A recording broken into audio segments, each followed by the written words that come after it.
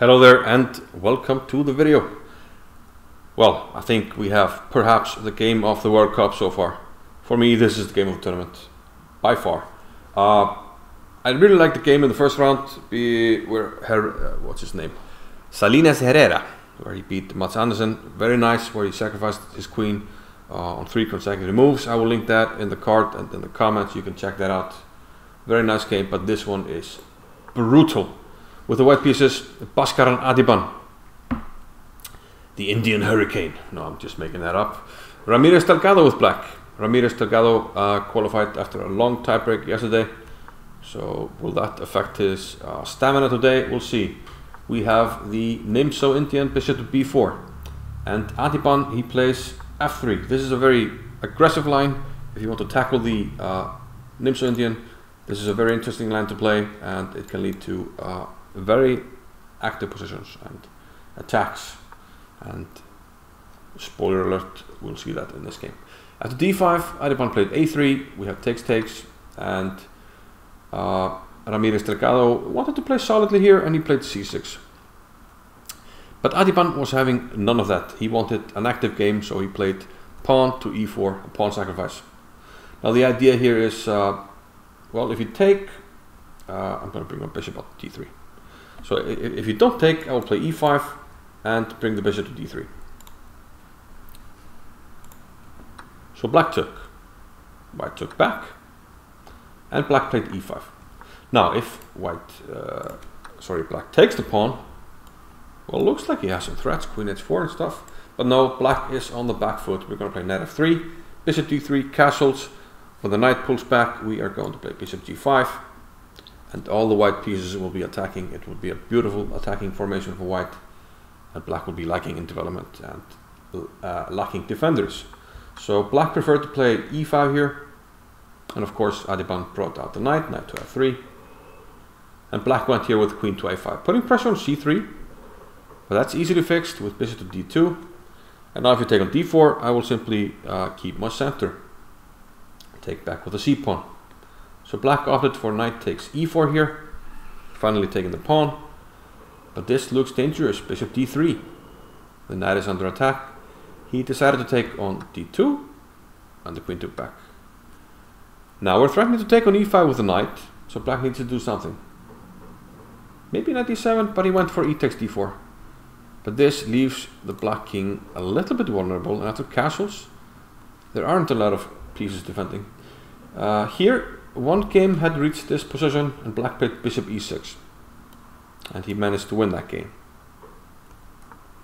Still, the computer prefers castles here, but maybe if you let it think a little bit longer, it might not, because after knight to g5, the floodgates are opening. If you play a move like g6, I'll bring the last piece into the attack, rook a to e1, then the queen to f4, and just everything is pointing towards the king side. It's going to be really hard to defend here. So Ramirez Delgado went for f5, trying to block the diagonal, hoping to survive here. But now Adhiban opened up a new avenue of attack and threatened to play our favorite motif, which is what? Yep, you got it. Smothered mate. So if black takes on c5, it takes on c3 with the queen, or here with the pawn in all cases. And let's just examine one of them. Queen takes c5, we play queen c2, check. Sorry, queen a2. And if queen here, we win the queen. King to the corner, we have to give up the rook, because otherwise you get checkmated, the smothered mate. If you don't know this one, do check out my pattern recognition video of the checkmate pattern smothered mate. I'll leave that in the card and the comments. So after c5, the threat of queen a2 forced black to play king h8 to get out of the threat. But now queen e2, and the queen is coming in. Wants to come to h5, and we see that black is really lacking defenders here. So he brought one in, knight d7. The idea is to bring the knight to the defense. If queen h5, knight f6, and black might be okay. But here, Adhiban had a pretty nice shot. Pretty nice tactical shot. Can you find it? If not, it's very similar to what happened in the game between Sigurjónsson and Stein. Another game I have covered on my channel, and which I'll leave a link to in the card and in the comments. So do check out these things if you want to improve in chess. You know, learn the patterns, see games with similar patterns. That's how we do improve, and that's what my channel is for. So do check that out. And what did he play? If you found it, very well done indeed. Adhiban took on h7. Beautiful stuff.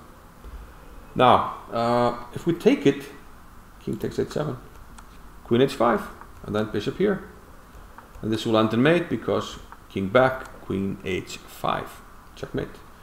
Bishop covering the square. So after knight takes h7, black took on c3.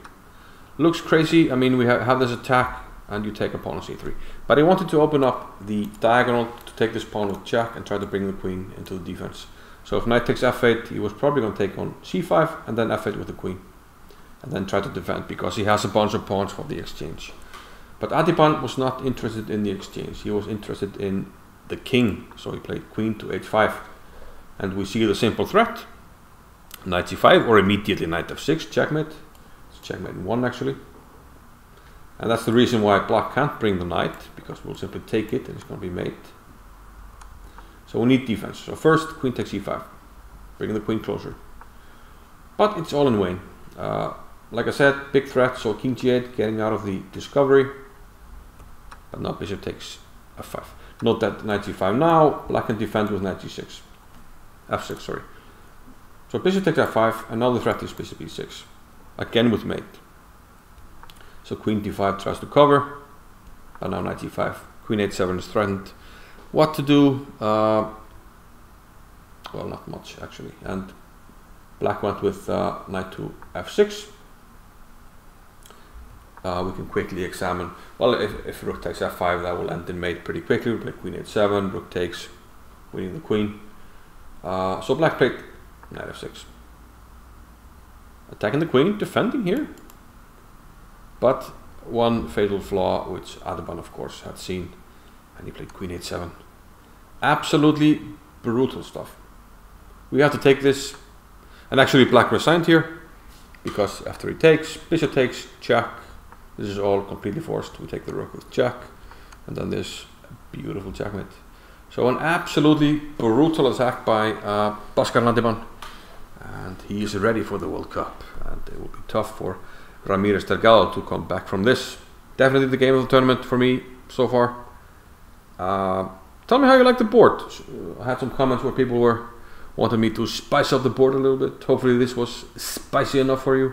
Let me know in the comments, and let me know if you agree with me that this is the game of the tournament so far.